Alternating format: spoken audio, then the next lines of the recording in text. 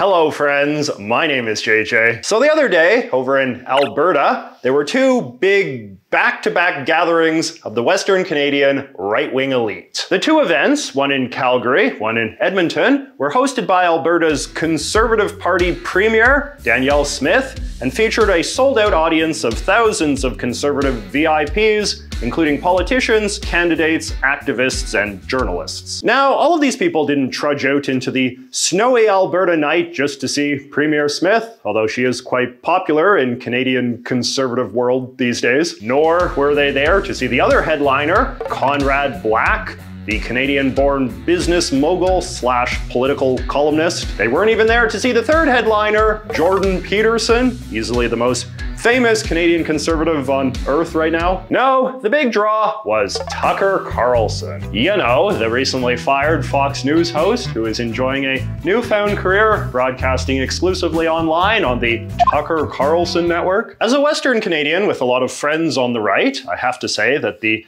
significance of this event cannot be understated. People were scrambling to get tickets, not just because they wanted to see Tucker, although that was obviously a huge draw, but because they knew that Tucker was such a rock star to Canadians on the right, they'd be missing a huge opportunity to network with other conservative big shots if they skipped it. And the attendance numbers certainly seem to suggest they were correct. I thought this was all very interesting because it gives me an opportunity to respond to a question that I am asked a lot about conservatives in Canada. Namely, are they any different from conservatives in the US? The popularity of the Tucker event provides an answer, but it is also a more complicated one than you might think.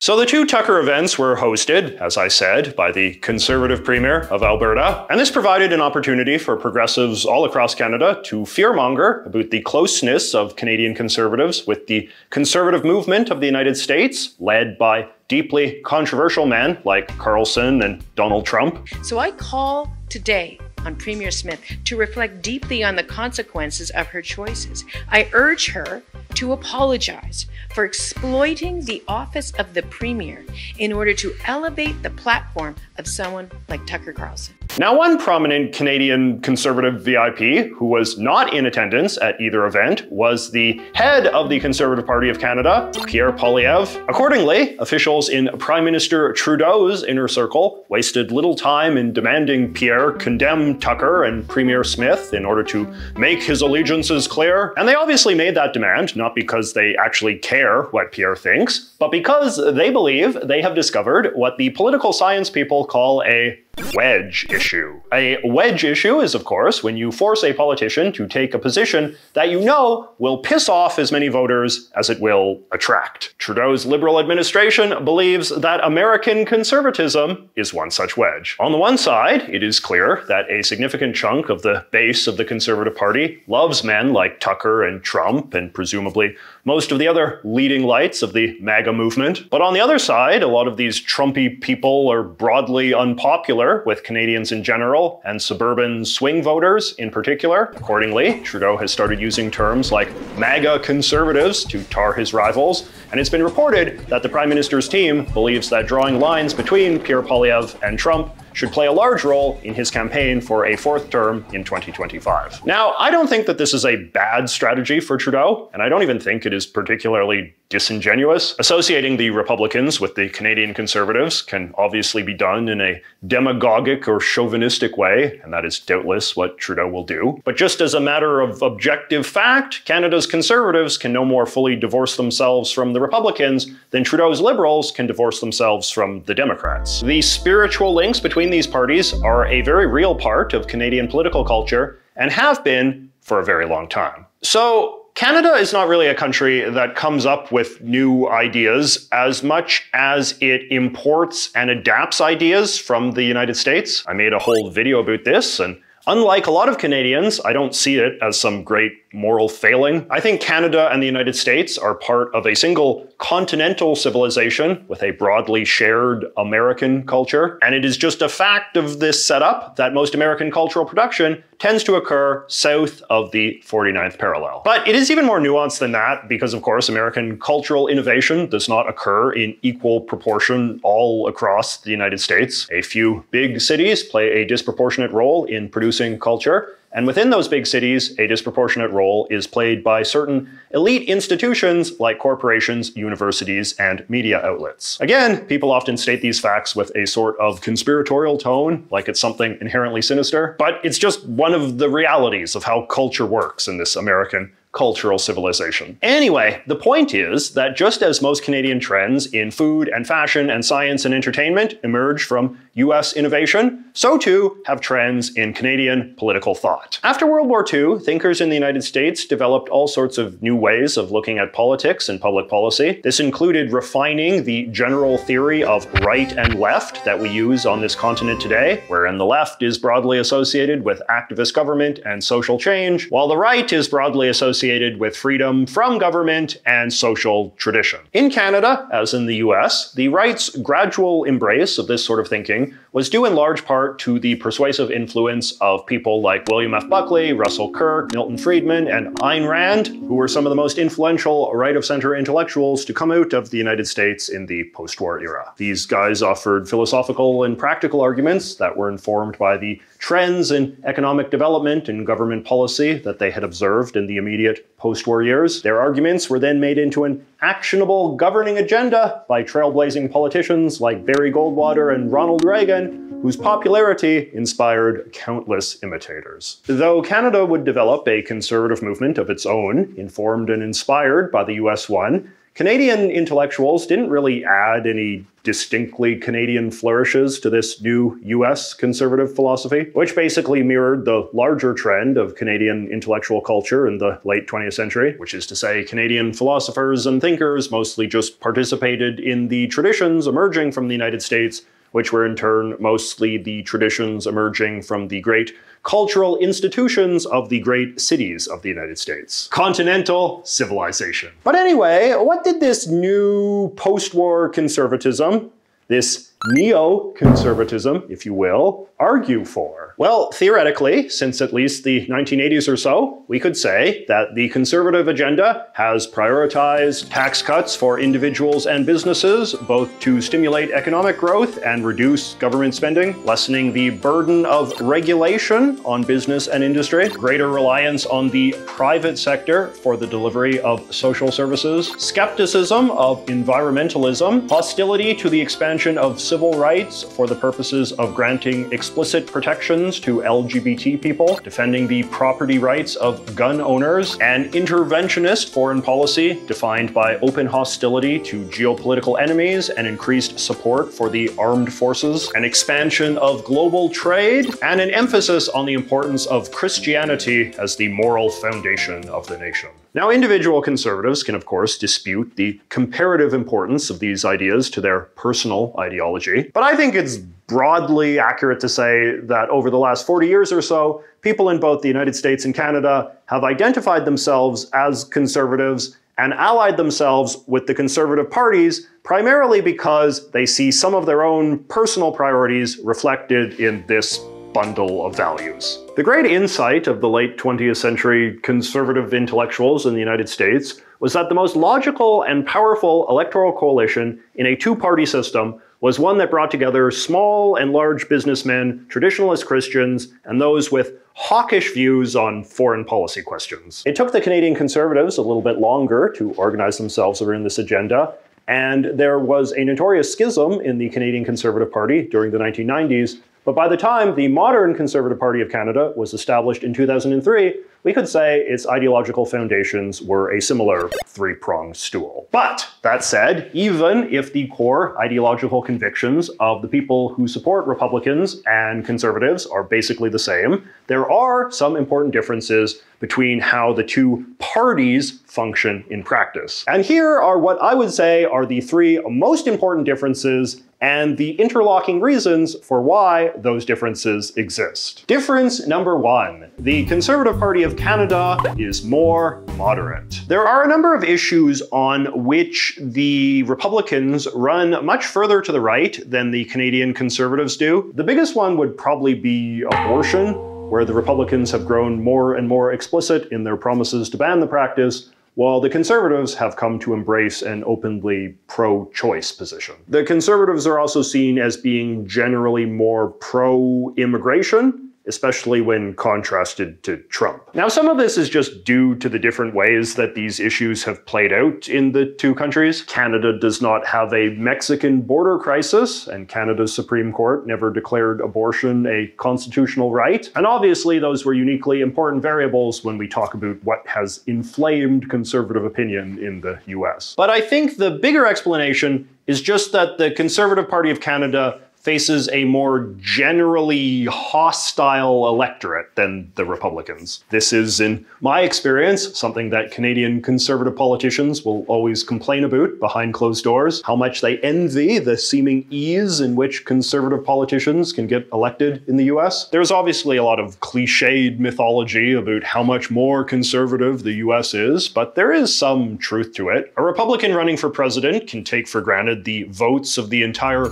Deep South, for instance, but there is no comparatively large right-wing pool of votes to be found in Canada. Despite its reputation as a wilderness wonderland, Canada is actually a more urban country than the US, with elections very dependent on moderate suburban districts. And conventional wisdom says that voters in these places are very skeptical of anything that comes off as hard-edged or ideological, especially when it comes to social issues. This creates an obvious incentive for the Conservatives to downplay or even shed beliefs that are seen as a turnoff to these sorts of voters. These same incentives exist for the Republicans, of course, and the outcomes of some recent elections in the US do suggest that the party has a problem winning over moderate suburbanites. But even when the Republicans lose overall, they are still always protected from a total wipeout, just given how solid their support is in the rural Christian South. If there was no South, you could imagine a very different Republican Party. In fact, when you look at how the Republican Party conducts itself in northern states, you do tend to find a party that operates quite similarly to the Canadian Conservatives. Now, politicians do not always do what is rational. If the Republicans have a tendency to run on platforms that are too extreme, you can just as easily argue that the Conservatives have a tendency to run on platforms that are too moderate. Which brings me to key difference number 2. Canada's Conservatives are more hierarchical. I should note that this isn't exclusive to Canadian Conservatives. Politics in Canada is just a lot more hierarchical in general, for reasons that have to do with the way that the Canadian political system is organized, as well as the generally fewer and weaker culture-making institutions that exist in Canada, as we talked about earlier. Canadian politics has basically always been structured around the idea of the strong leader. The Canadian Prime Ministership, in fact, is often said to be one of the strongest executive offices in any Western democracy, just given how much unilateral power he holds and how few checks on his decisions there are. Since the Prime Minister is elected by virtue of the fact that he controls the most seats in the Parliament, what a Prime Minister wants the Parliament to do is what the Parliament does. This in turn reflects the fact that Prime Ministers also serve as heads of their political parties, with the office of Party Leader another extremely powerful position in the Canadian system. Once elected by the party membership, a party leader is granted basically unlimited power to decide what his party stands for and what its position on any given issue is going to be. The party boss also plays a large role in the selection and recruitment of candidates for Parliament, who in turn owe the leader a lot of personal loyalty. Defying a party leader, by contrast, often results in the politician being expelled from the party. And what does this have to do with conservatism? Well, it goes a ways to explaining why the Conservative Party of Canada has been able to campaign in a more moderate way than the Republicans. There is no such thing as the office of the leader of the Republican Party, after all. There are only individual politicians self-identifying as Republicans, and they are nominated as Republicans by primary elections as voted in by ordinary American voters who also self-identify as Republicans. I would say that this system has made it a lot more difficult for Republicans in elite positions, you know, the congressional leaders and national party strategists and communications directors and that sort of thing, to get party politicians to run in the more cautious way that they probably think is wise. Individual Republican candidates running for Senate or House or whatever will run their campaigns on their own terms, pushing whatever policies they believe in with little interest in how their personal behavior might affect national impressions of the party. Likewise, since primary elections give a lot of power to the base of the party, the sort of people who might, say, go to a Tucker Carlson event, Republican political candidates also tend to be more ideologically rigid, since that's what the base likes. The more top-down Canadian system, by contrast, gives the base less control and gives the party boss and his inner circle a lot of power to ensure everyone representing the party is singing from the same songbook, which for strategic reasons tends to favor a more cautious tone. Hey guys, so I just wanted to awkwardly butt in here with a quick anecdote because I think it is quite revealing. So earlier today I ran into this woman on the street who I know is a candidate for parliament, and we got to talking, and during the course of our conversation, she revealed to me that she cannot even send out a tweet without first getting approval from someone in the party leader's office. So that is a pretty good illustration of the degree of message control we're talking about here. The other important point I would make is just that political parties are a lot more dominant in Canadian political culture overall. In the US, there is a vast network of right-wing media outlets and influencers and activist groups who play a significant role in determining what it means to be a conservative and what conservative politicians should care about. In Canada, by contrast, these sorts of nonpartisan conservative institutions are much rarer and weaker, not just because Canada has fewer culture-making institutions overall, but also because the Conservative Party tends to vacuum up all of the talented right-of-center Canadians. Because Conservatives in Canada think of themselves as being less popular,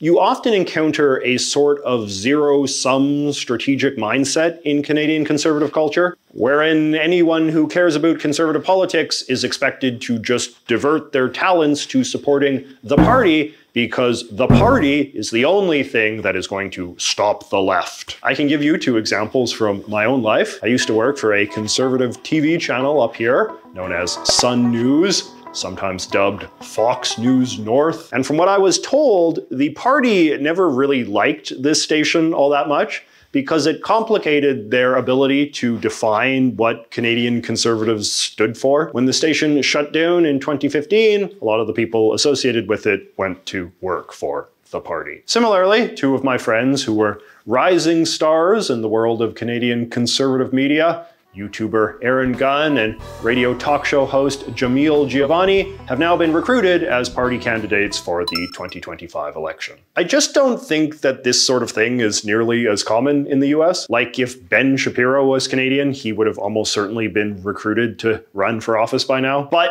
in US conservative culture, I think that would be considered somewhat strange or even slightly distasteful. There's more of a sense in the US that the Republican Party and the conservative movement should be two equally important, discrete things. Whereas in Canada, the sense is that all conservative things should ultimately be subordinate to the party. Okay, and my last big difference between Canadian and American conservatives might be the most interesting one, and it involves questions of nationalism and patriotism. In the US, overt political appeals to patriotism and nationalism tend to be associated with Republicans. In Canada, they tend to be associated with Liberals. I made a whole award-winning video explaining why this is, but if I could refine my own theory a little bit, I would say that a lot of it just relates to the relative time in power the different parties have spent in each country. You can make a strong argument that the defining political figures of the late 20th century United States were Republicans Richard Nixon and Ronald Reagan, while the defining political figure of late 20th century Canada was Pierre Elliott Trudeau, a Liberal. And in both countries, I think that the electoral success of these administrations created a sort of conventional wisdom about how the parties of these leaders were the natural governing parties of their respective nations, and that their agendas should be understood as reflecting the mainstream beliefs of most people living there. And then when you lay on the fact that anti-Americanism has always played a very large role in the Canadian sense of nationhood, you get a recipe for a very strong sense of left-wing patriotism in Canada. Contesting progressive public policy is seen as much more unpatriotic in Canada than it is in the US, which puts Canadian Conservatives in a uniquely defensive position without equivalent for the Republicans. An interesting alternative history question to ponder is how patriotism on both sides of the border might have wound up different if these periods of party rule had been reversed. During the 1960s, there was a famous anti-American writer in Canada named George Grant, and he hated the Liberal Party because he associated them with the Kennedy-Johnson administration in the US, which I guess seemed like the dominant political force in American politics at that time. But Grant's writings are very strange to read today, just because he completely miscalculated the degree to which a backlash against that sort of liberalism would wind up defining American politics for the next generation, while Kennedy-Johnson-style liberalism would wind up becoming a central part of anti-Americanism in Canada. Conservatives, in turn, became the most pro-American faction in Canadian politics, with the success of Republican politicians, as I mentioned, fostering a great deal of envy among right-of-center people north of the border. There was only a brief break with this trend during the late 2000s when Obama was in the White House and the conservative Stephen Harper regime was in charge in Canada. I remember going to some conservative conferences in that era, and there was always a lot of patriotic crowing about how Obama was driving the US into the ground, while Canada was this refuge of liberty. I remember this one conservative Canadian activist group even went to the big CPAC convention in the US and were handing out these little bumper stickers that were like, hey, come flee to Canada, we still have low taxes and freedom, or whatever. So anyway, this is a big topic, and I hope I explained it semi-decently. Basically, I think that a lot of the political differences between Canada and the US have less to do with the people themselves being different than the institutions we use to play politics being set up differently, and thus incentivizing different types of behavior. In any case, these days, conservatives at all levels in both Canada and the US are in a pretty populist mood, with a lot of old assumptions being tossed. In sharing a stage with Tucker Carlson, Premier Smith demonstrated a willingness to openly blur the lines between her party, the tastes of its most ideological supporters, and the larger continental conservative movement in a way that up until now, Canadian politicians have traditionally avoided. So is she an extremist outlier or the wave of the future? Was her summit a brave, innovative move or a strategic disaster? Let me know in the comments, and I will see you next week.